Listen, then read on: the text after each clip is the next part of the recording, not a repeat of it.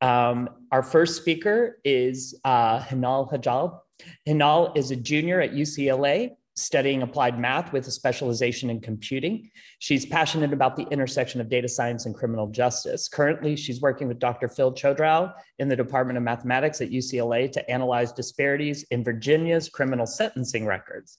Outside of class, she's involved in activities relating to mentorship and pedagogy, data journalism, and combating period poverty. And I'm exhausted just hearing about it all. And Hinal, we are so thrilled to have you, and the floor is yours. Hi, everyone. Thank you. I'm just going to share my screen real quick. Can you see my screen? Okay, awesome. So hi, I am Hinal, and I'm a junior at UCLA studying applied math. I am very interested in the intersection of data science and criminal justice, and I have been working on this project to collect and analyze data about Virginia's criminal sentencing records. But before I talk more about this project and the actual process of it, I wanted to talk a bit about why this matters and why we worked on it. So the JUSTFAIR paper showed us that there is evidence of racial bias in criminal sentencing at the federal level, but a lot of sentencing does happen at the state level, and not every state has the same standard process. And so we can't analyze all of this data just all together. And that's why we begin with the first state. We begin with one state of Virginia to answer the question, do some judges give more racially biased sentences than others? Another motive for us was also to make data about judges publicly available. As Dr. Chad Topaz mentioned in his video, a lot of this data is public in theory. However, it's often not easily accessible or obtainable. And I will talk more about this in the coming slides.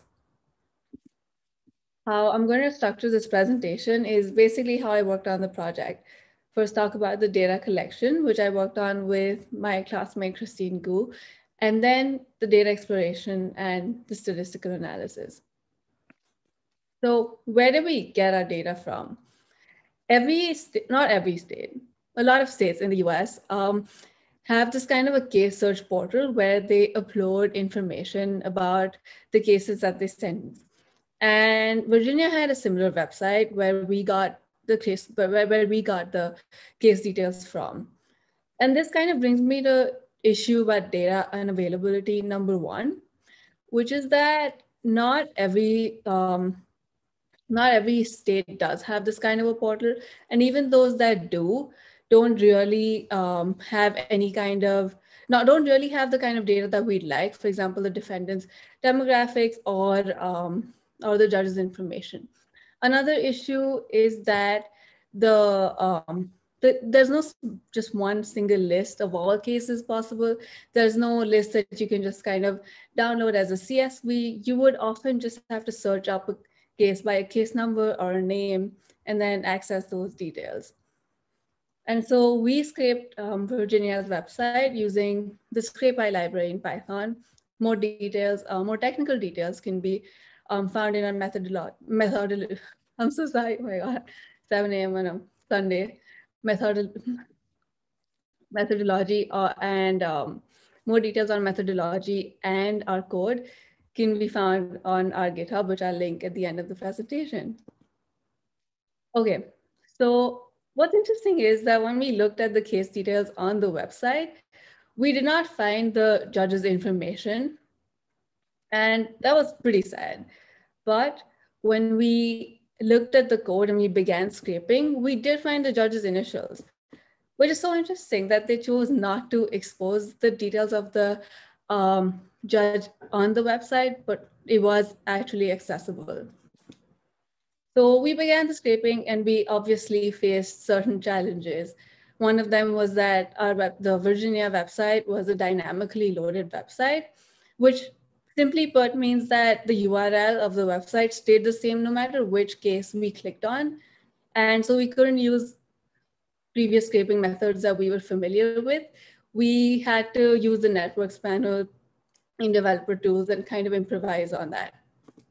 Another challenge was that there was a minimum search entry to get any kind of results. And so we needed to input at least 2 letters to get whatever we wanted. And so to get all the possible cases, we looped our scraper to search for every possible 2-letter permutation so that we could get all of the names. The third challenge, which wasn't significant but still annoying, was that we had to accept the terms and conditions every time we tried to access the case details. And so we bypassed this by basically ignoring them and moving on to the website where they were already accepted. So after we scraped all of our data and got the judge's initials and the defendant's information, we wanted to actually convert these initials to the judge's full names.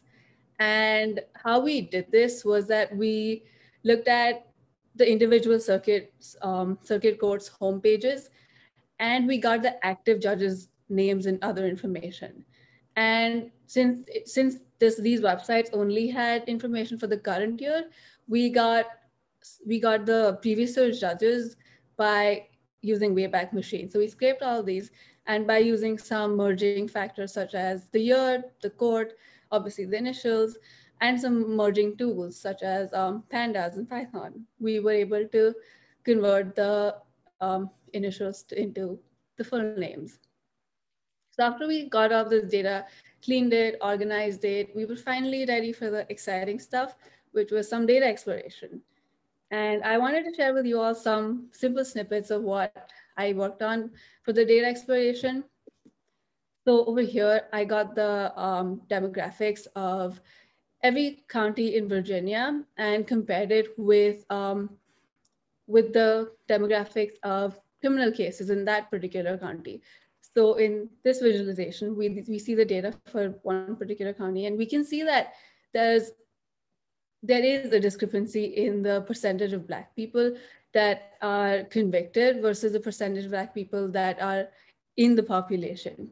And to kind of look deeper into this and see if this trend follows within other counties as well, I created this visualization which looks at more counties.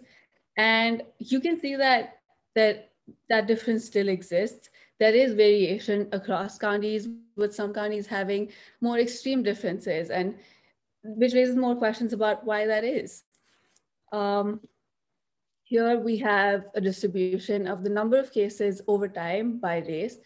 And we see that there's an interesting spike starting in around 2012 and a huge fall in around 2019, which can be explained, I think, using the pandemic. This one is one of my favorites, which shows the demographic distribution by race for each judge. So it shows what the demographic distribution was for all of the cases assigned to all of the judges in this particular county. And we see that the distribution looks more or less equal, which would imply that maybe there is random assignment of cases to judges. Maybe the cases are just randomly assigned. And these kind of analyses and exploration kind of help shape our statistical analysis. And for example, we know to check for random or non-random assignment. We know that there is some variation across counties. So maybe there's a hierarchical structure where the judges are nested within, where the defendants are nested within judges, and then the judges are in turn nested within courts. Almost everything that I've learned about the statistical analysis in the context of criminal sentencing has been through reading, reading the JUSTFAIR paper, reading papers that the JUSTFAIR paper cited, reading up about statistical theory, and also other R or Python blogs. I'd be more than happy to share these resources. So if you wanna learn more about that, reach out. So summing up what we've achieved so far, we have a database of more than 2 million cases and insight on how the data is structured, what we should be looking for, and other kinds of patterns. What's next is that we're planning to run a hierarchical linear model to see if that fits our data if our data meets the assumptions of it. And we're also working on merging the state sentencing guidelines, which I'm sure a lot of you have already worked with. In the state of Virginia, it's not as straightforward as it might be in other states because the state sentencing guidelines are determined by a form that someone else fills out. And so we're trying to merge these, merge different data sets somehow. Yeah, that is it from me. What questions do you have? Oh, this is really great thing, Hinal. Thank you. Go ahead, Judge. I just wanted to say thank you, Hinal. It was both a phenomenal presentation and it's phenomenal work that you're doing. And you've blown my mind this morning, and I learned some things I hadn't known. And one of them is just that the fact that the way that you got the judge information was that it was buried in the metadata.